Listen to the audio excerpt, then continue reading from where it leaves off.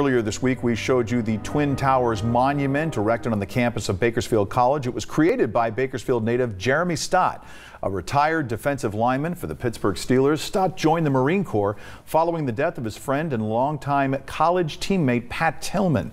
He served in Iraq. Staat, now a welding professor, he created the towers to honor the 20th anniversary of 9/11.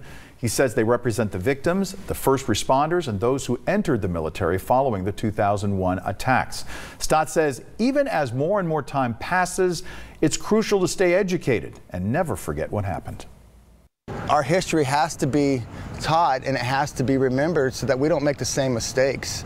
You know, this last event with the withdrawal from Afghanistan really was an eye-opening experience for me because I lost friends in Afghanistan. One of the most famous guys that probably died in Afghanistan was my friend and former teammate Pat Tillman.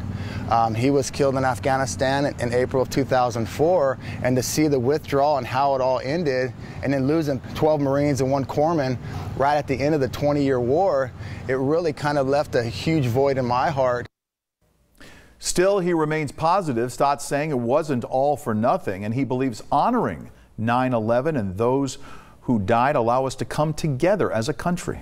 I really have to believe that we made an impact on the people of Iraq and Afghanistan, and hopefully they'll stand up and fight for their rights and their freedom and their democracy. But let's just break down these walls that we've built up over the last 20 years and come together as a country.